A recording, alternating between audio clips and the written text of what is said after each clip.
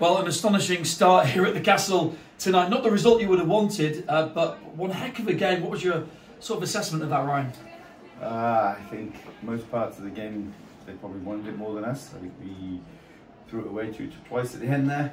But yeah, lots to work on, lots to take from that. We obviously haven't skated much.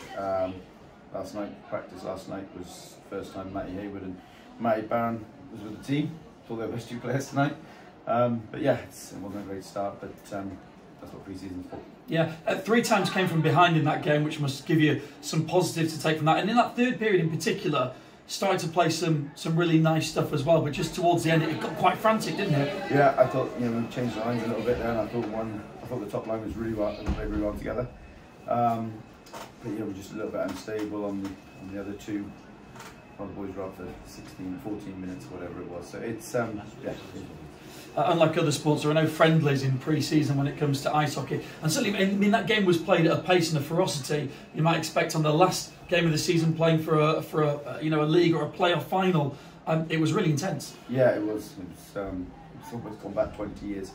But it was it was a physical game, and not one like normal pre-seasons, but it is what it is, I guess. And in terms of what you're looking to get out of this pre-season and get into the guys ahead of the next game, we've got Sheffield, of course, the return leg of that one. That went to overtime as well earlier this weekend. So a lot to do between now and Friday.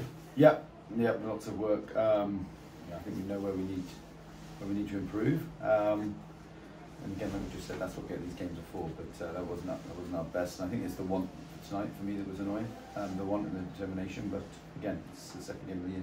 Okay, well, we'll leave you to do that. And as for all of us in there, plenty of entertainment, that's for sure. For everyone in here at the Castle tonight, the Yorkshire Cup continues. Sheffield Steel Dogs are here Friday, 7:30. Tickets are available now. Cheers, Ryan. Thank you.